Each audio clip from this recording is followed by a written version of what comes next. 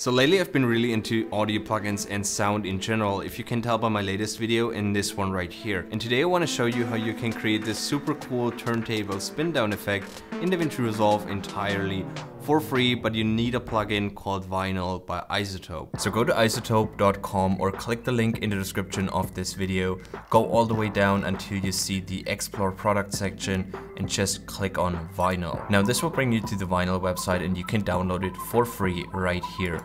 But you will have to create an account. And after setting up the account, the download should start automatically and you will get redirected to a new site which houses your serial or registration key. And this key is pretty important because we need it later on, so keep that site open. After the download is finished, you can just simply install it via the installing guide. Super simple. And once installed, you can open up Resolve. And first of all, you want to create a new timeline just by right-clicking in your media pool, going to Timelines, Create New Timelines. But you can completely neglect the timeline settings, just for now. Then you want to go up to Effects, go down to Audio Effects, VST, and right here you should see Vinyl. Click and drag this vinyl effect onto audio layer number 1 and a new window will pop open. And this window is just for the first time that you're gonna use this plugin. Here is where you enter your registration key that you got from the website or via email. Just enter your name and your email one more time, click on submit. Now you're done. Now you can just shut down DaVinci Resolve and reopen it and you're good to go to use this plugin. So let me show you how to create this cool effect. First of all, we're gonna need some music or audio on our timeline, just like so. Then we wanna hop over to the Fairlight page. I'm gonna go over to the Mixers tab on the right, go down to where it says Effects, come to Distortion, VST, and then Vinyl to apply the Vinyl plugin to this whole track. And right now you can see the interface of this plugin, but we're mainly gonna focus on the spin-down button right here. But you can see there are no keyframe buttons, so we have to use the Fairlight automation. And in order to use the automation, let's just close this window right here. So we have to first turn that on. So come up to your toolbar right next to where your play buttons are. This button toggles on the automations, and this button on the right toggles on everything else. And under enables, we have to tell DaVinci Resolve exactly what it is that we want to automate, whether it is pan, equalizer, compression, gate, limiter, but in this case it is plugins. So select the plugins button right here, come over to the left to your audio track number 1 and you can see this drop down menu right here.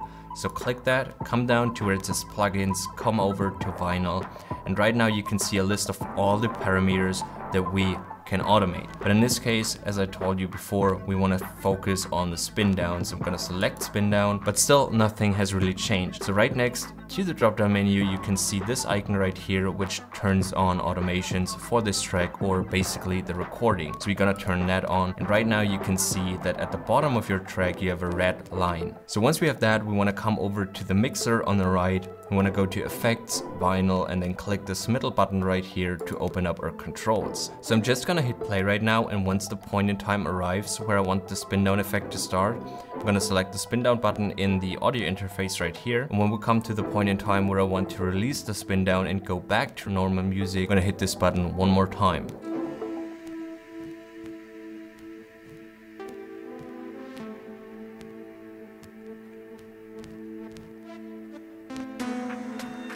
So I'm gonna select it right here.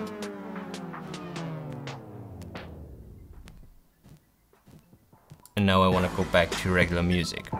Right now you can see that our line has changed quite drastically. It went from the bottom all the way up and then back to the bottom. Now you don't have to be super precise with this because if I'm gonna zoom in, you can see those knobs at the bottom right here. You can just simply select them, click and drag them any way you want them to be to fine tune where you want this effect to start and end. And I want this effect to end right here. Then I'm gonna come over to the left to where I have this effect starting, and I just want this effect to start right at this beat right here. So I'm gonna click and drag this slightly towards the left, like so. So that's a wrap. That's how easy it is to create a super cool turntable spin-down effect using Isotope's Vinyl plugin. Hope you enjoyed this tutorial. If so, please consider leaving a like, comment, and maybe even a subscribe if you haven't already. But otherwise, I'm gonna hope you're having an amazing day. I'm gonna see you next week. Bye.